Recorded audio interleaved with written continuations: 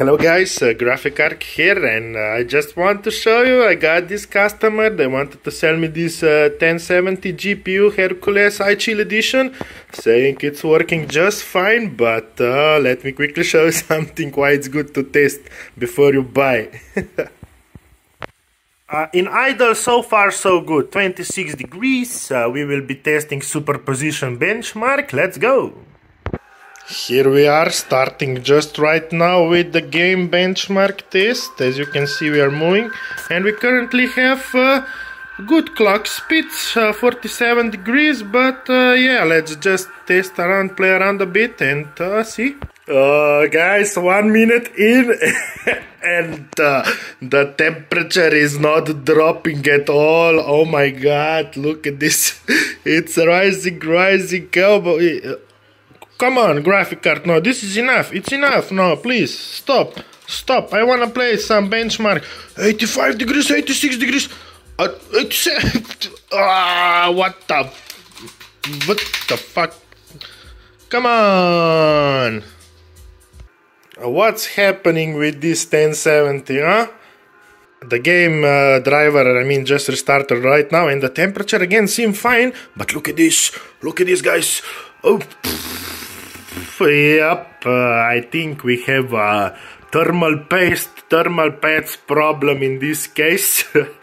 So the customer wanted, I think, 80 euros for this. Would you pay 80 euros for a card that works? You start a game and you see the temperature rise and crash. Would you do it? I wouldn't. We also have a broken fan here. It's rattling like crazy, but not sure if you can hear it.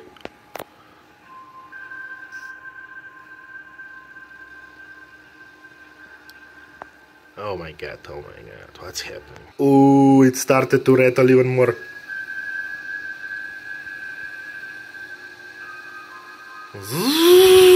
Yeah, it's gonna blow, let's go, come on. Yeah, okay guys, this is it for a quick video. I wanted to show you this because if you're buying used graphic cards, make sure to test them properly before buying, because this, would you buy this?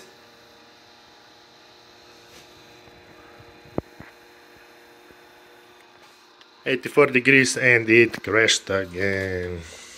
God damn it.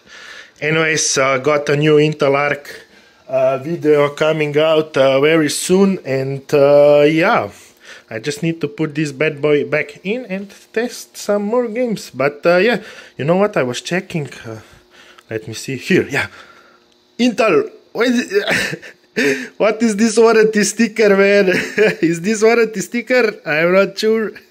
If it is, you can easily remove this and just put a new black circle sticker on here, or you can even just reuse this one. Put some isopropanol on, quickly put it down after it soaks for a bit, and open the graphic card, fix it if you got anything to fix, and then put this bad boy back on, and they probably wouldn't even know. So yeah, thanks for watching. This graphic card will explode. I will rather quickly put it out and say to the customer that I'm not buying this card for 80 euro, and I will offer them 50. Then we will see. If we get it, I will fix it up and maybe use in some budget build. Hey, peace out, like, subscribe, and see you in the next one.